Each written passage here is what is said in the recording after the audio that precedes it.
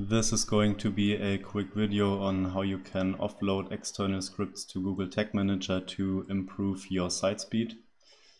External scripts usually cause quite the delay in page load speed, so it's always a good idea to offload whatever you can to Google Tag Manager and add a delay.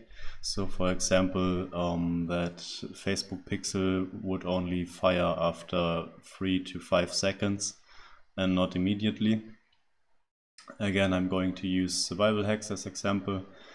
I mentioned this GTM offloading in a previous audit, and the site owner asked me how he can do this.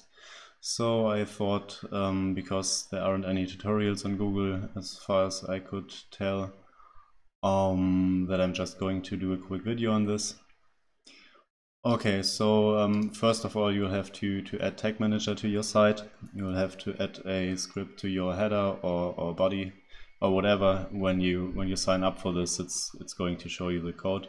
So just add this to your site. In this case, it's already on the site.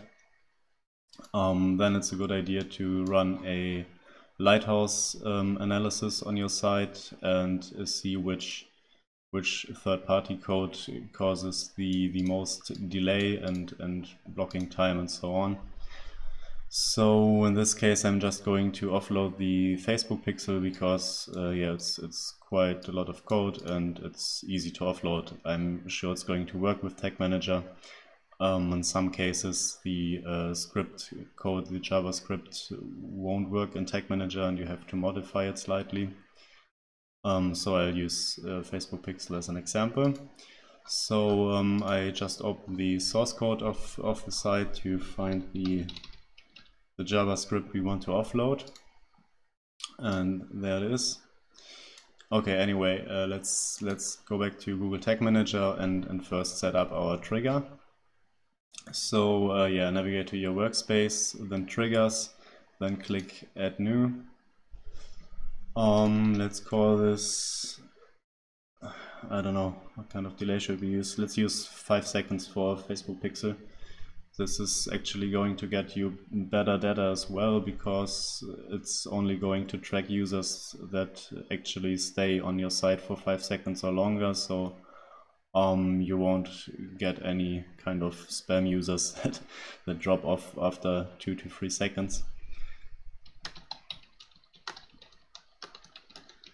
Okay, so let's name this trigger like this.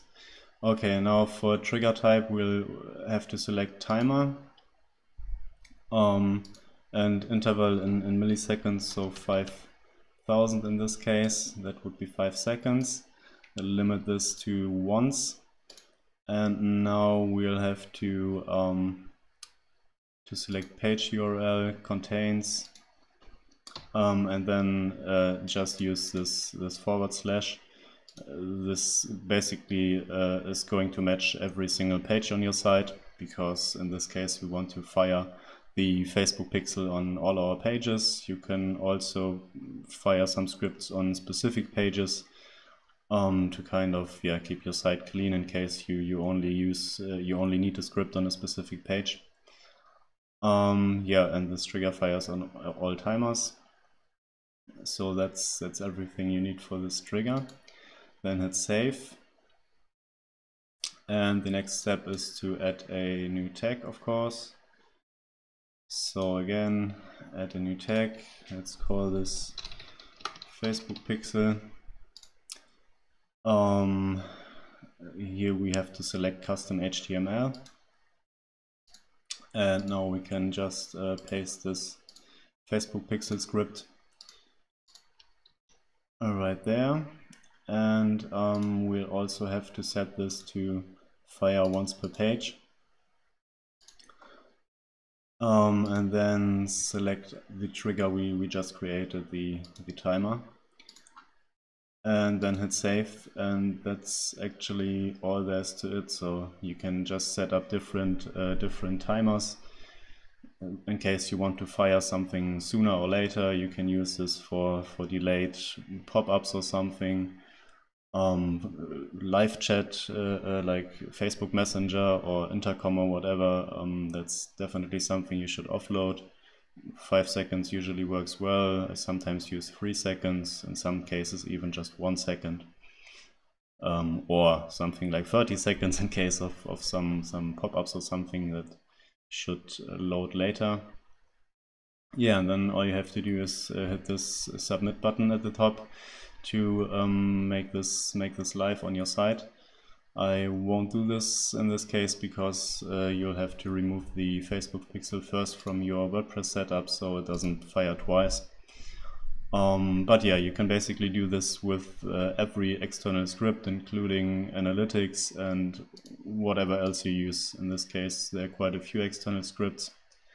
Tag Manager has to remain, of course. Google Fonts as well. Add to any could be offloaded. I'm not sure what this is. This could probably be offloaded as well.